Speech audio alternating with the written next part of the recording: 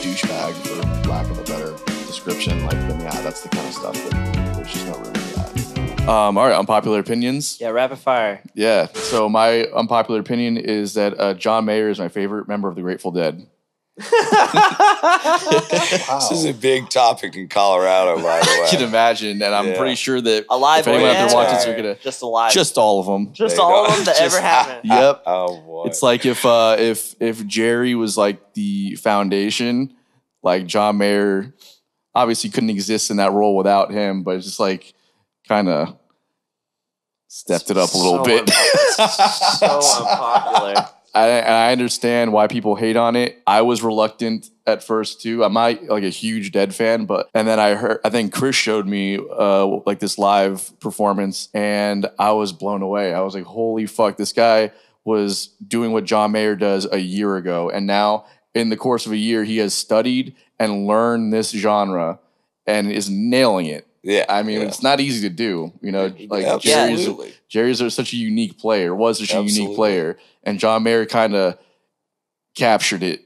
You know? I agree. I like him. Heard him play quite a bit. I've seen him live a couple times. He's a great musician. You know? Yeah. I mean, he gives a damn, and you can tell he's a big Deadhead, you know, so much bigger Deadhead than I am. And I love the Dead, but I know what you mean. I definitely grew up on Led Zeppelin more than the Grateful Dead. Exactly. Myself, I just have never been able to get into the Grateful Dead. don't this know podcast is Heresy, any damn dude. song. Heresy. I know Touch of Grey. That's the Oh only my thing. God, that's like There's that's like the one that everyone Trucking, hates. You too. know, too. Yeah. He's like, I no, just trucking. What's that? I literally, I do know more than that, but I mean, Yeah. it's just so like I know about them and I know some of the music, but it's just it's never like captured me. I feel you. Yeah, I'm the same way, which is probably why I'm saying that I like John Mayer as a great member of the Grateful Dead, because no real Deadhead I'm a big says that. O'Teal fan, so you can There do you- no wrong in my book. There you go. That's It's funny for that damn you sure. that you Totally. mentioned that because somebody just sent me a meme the other day about Mayer and the Dead, and it was like, I'm paraphrasing, but I think it was like Grateful Dead with John Mayer is like the equivalent of getting a blowjob while wearing a condom. Oh no! Oh, my I was like, God. That's so man, accurate. shots fired. What's your unpopular opinion? John Mayer for mayor. Yeah. John Mayer. Great fucking slogan. Anyways, so I had to nix my original one. So my next one, I'm just on the top of my head, is what was it? If you're playing a sport, it's not a sport unless you're actually playing against somebody.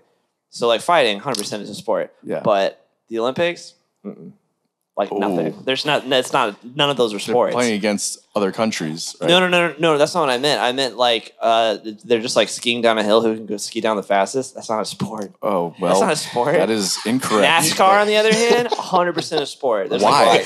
There's 40 cars on the track. He's from Kentucky. Born and raised. Want to fight about? Shoot. I was watching. There's 40 cars on a track. They're all going against each other. That's a sport. Golf, not a sport. Golf is. Golf, not a sport. Oh my If they goodness. were both playing at the same time and whoever got in there first, that's a sport. They're playing at the same time. They're playing at the So same you time. like 12 downhill skiing, right? You know, Yeah, 12 at the same once. time. Yeah, at the same time. Why don't they do it at the same time? That would Maybe- that's a sport. Logistically, it's probably kind of a hazard, right? The Olympics in general bullshit because it's all genetics. Like, well, it's not Winter Olympics. I'm just saying, like, who can jump the highest? Who can run the fastest? That's all it is. It's stupid. That's what every sport. we need, is. like- No, it's not. It's about playing against somebody. yeah, What he's but saying is we need to take the Olympics and make it more like the Squid Games. Mhm. So there's like 12 people going down the mountain at once, Yes. and whoever doesn't make it, like the first one across survives, and then all the rest of them just like the bottom of the mountain opens up. Yeah. All of them. 1,000%. And like the ratings have gone through the shitter for the Olympics, and I'm just trying to boost NBC's ratings. So let's go. okay. Right, NBC right. needs them, yeah, for sure. You know, some hits while you're skiing or something. You're allowed to bump. Yeah, 100% full contact alpine skiing. You can bring I like weapons. it. I like it. The Olympics aren't cool anymore. No. That's They don't have true. any like stars anymore. I mean, they had Yeah. Usain Bolt like 12 years ago or whatever, but ever since then, or Michael Phelps. Well, the medium is dying too, right? Like live television. Yeah. It's just the people Yeah, aren't really. watching it anymore. Yeah, maybe So- you don't make it in another country that's 13 hours ahead. Or just make it, or like turn it into a podcast series. Yeah. And then people will watch it because that's Yeah, apparently if they what's can, happening. if they can like watch the Olympics on Netflix, then Yeah. it'd be like, oh, we're gonna binge the 2020. Like That's Sweet. so true. Yeah, making a series on Netflix. Because I remember like when I was a kid and it was like you'd have the opening or closing ceremonies. It was like everybody was just like, it was a thing. You know, Yeah. we'd all watch it and all the pomp and circumstance around all of it was just like, wow, this is so cool. But it was also like, that was what was on TV, and like the other stations that weren't carrying it, like made sure they were like, well, we'll just run infomercials tonight because nobody's going to be watching this anyway. Right. And now it's just like, I feel like there's so much else going on, and it's like you hear about the Olympics and then, I don't know, I just feel like all the air is out of the balloon on those. Well, it's a medium, and it every 4 years doesn't work anymore because It doesn't hold people's attention. Exactly. We need it all right now. It's like album cycles are the same way, right? Like say it used to be like 2 years, 18 months. Now it's like you better be releasing a single every month, motherfucker. Otherwise, you're not getting the visibility on Spotify. So it's the same shit with the Olympics. You know, it's like 4 years is just not quick enough anymore. Are there people. any Totally. team sports in the Olympics? Oh, they're all team sports, right? Because they're all have playing for a country. soccer. They all face each other. They're all countries that are facing against each other, right? So they're all playing on teams. I like the real world Olympics, like Russia versus Ukraine. That's a good one. Team USA. Team USA. Yeah. What's your unpopular opinion, Todd? What you got? I don't have any, man. I'm the happiest guy in the world. He's agreeable. So it's agreeable all with everybody. That's an unpopular opinion, right? Yeah, right, yeah, exactly. Agreeable.